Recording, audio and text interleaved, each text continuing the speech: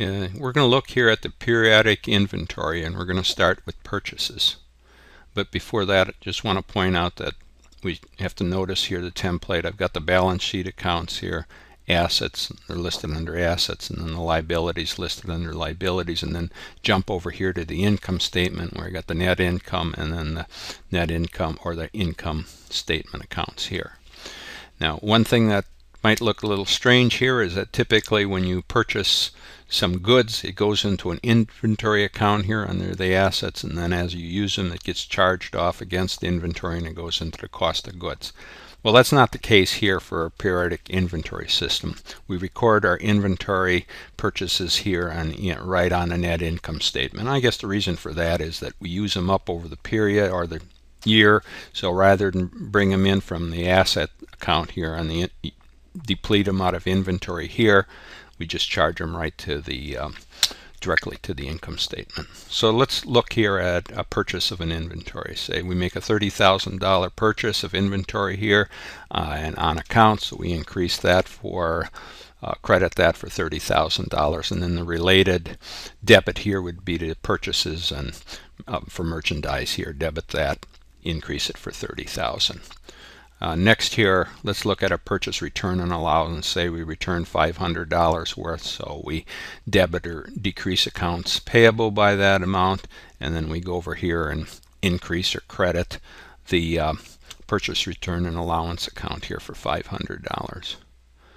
Okay, let's look at a purchase discount. Say we're going to pay for $1,000 here worth of goods, so we take the discount. So we reduce accounts payable by $1,000, and then we go back over here and we take our discount, we credit or increase the discount amount here by $20, and then the balance we pay in cash here, and that we credit cash or reduce cash by $980.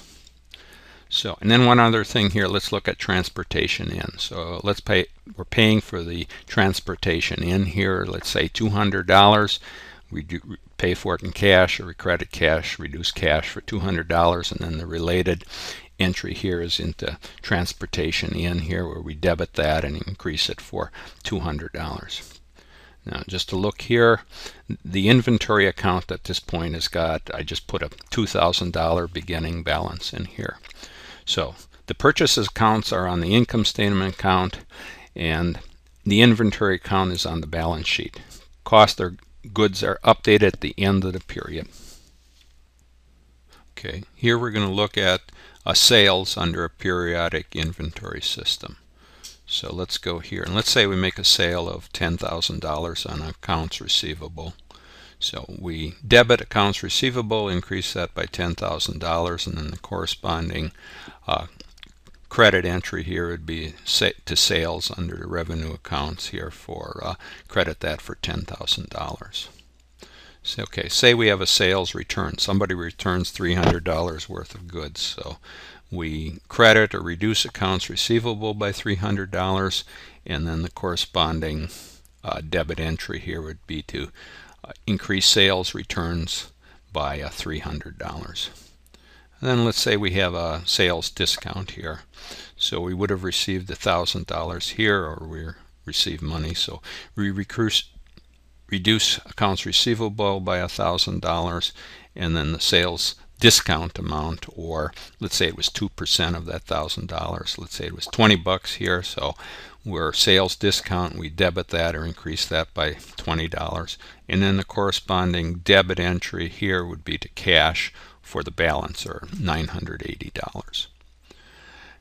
Okay, now let's look at transportation out. Let's say we have to pay for some expenses to ship the stuff out. So it costs us $400, so we credit cash, reduce cash by $400, and then we have transportation out here, and we increase that, debit that for $400. Next, we'll look at the periodic inventory here on a payment received. So we receive payment on one of the accounts receivable. So we credit accounts receivable, reduce that, and say I put down here $1,500. So the related debit entry would be to cash. We received cash here for $1,500. We increased cash. Okay, we're going to look at periodic inventory year-end adjustments to the cost of goods sold and to the inventory account. So throughout the year we've been accumulating our inventory here in this purchases account under net income on the income statement. So let's say we have a net amount of purchase here of $40,000. Well, that's comprised of all the purchases we've made plus our freight in costs, and we total that, and then we subtract out the purchase discounts and the purchase returns and allowances. So we subtract that from our purchases up here, and then we come up with a net purchased amount here. So we're sitting with this $40,000. Now what we do here is we look at the amount that we have sold. In this case I use 35,000. So we reduce our purchases or credit our purchases for 35,000, and then the related amount gets transferred up here into the cost of goods sold for the period. So we debit cost of goods sold by 35,000. So what happens to the remainder? Well, if we had 40,000 and we used 35,000, we got 5,000 here remaining. So what we do is we credit the purchases amount by that amount, or reduce purchases, and we put it a corresponding debit account here would be to inventory under the assets. So we debit 5,000 to inventory. So we had a beginning balance of $2,000 at the beginning of the year, and now we have added another 5,000 here from what we hadn't sold under our purchases account. So the purchase accounts get closed at the end of the period. The amount sold gets closed to the cost of goods sold, and the remaining amount gets closed to the inventory account. So we end up with a zero amount here in purchases, starting out fresh for the next period and next year. Okay, if we had a physical count adjustment here and we didn't make it earlier under our purchases account, we can go back here and adjust our inventory account. So if the inventory account differs from the balance in the inventory account or the purchases account, we can go and make an adjustment. So if the physical count is less than the inventory balance, in the account or the purchase account, we would credit or reduce inventory, let's say by $300 here in this case, and then the corresponding entry here would have debit or increased cost of goods by $300. So if the physical count were greater than the inventory balance, we would go in here and debit or increase inventory by let's say $150, and then the corresponding credit entry would be under cost of goods sold here. We reduce that by $150.